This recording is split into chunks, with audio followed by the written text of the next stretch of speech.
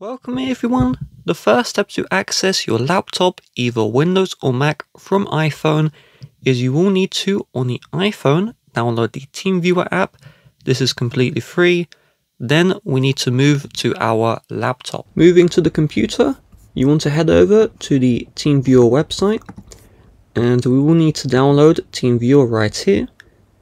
There is a download for both Windows and Mac available, as you can see. And you even have Linux and Chrome as well. Once the TeamViewer is downloaded, we will need to open up the TeamViewer, and you just need to follow the on-screen instructions to install the TeamViewer onto your computer. If you have a Windows, this may look slightly different. Once the TeamViewer has installed, we can now open the application. So let's open up the TeamViewer here. And so we do need to create an account before we can proceed.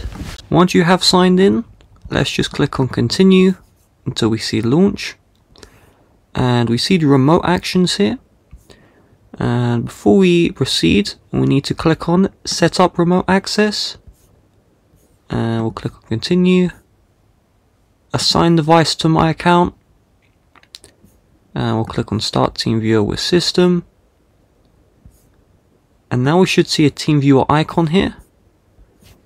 On Windows, this icon will show at the bottom right hand side. On Mac, it's at the top right hand side. So let's go back into the TeamViewer here.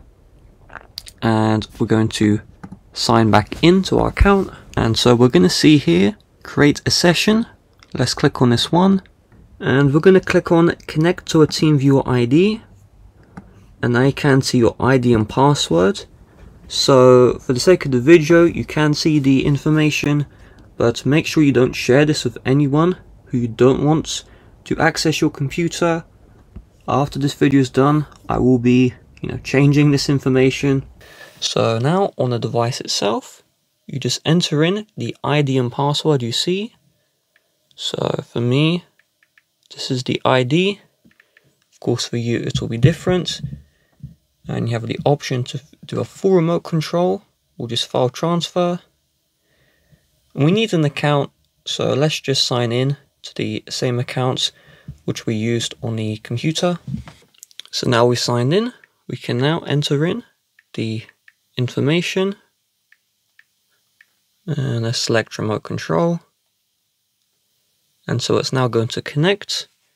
We just need to enter in the password. And again, make sure you only share this if you trust the person you're sharing this with. Of course, if you're sharing to yourself, then of course, hopefully you do trust yourself. So here we are in the remote control. This is the trackpad. You can see we can control the computer here. And you have the keyboard, if you need the keyboard, for all these functions which you can play with. And you have the settings, if you want to change the settings here as well, such as quality, resolution, having a wallpaper or not. And so there we go.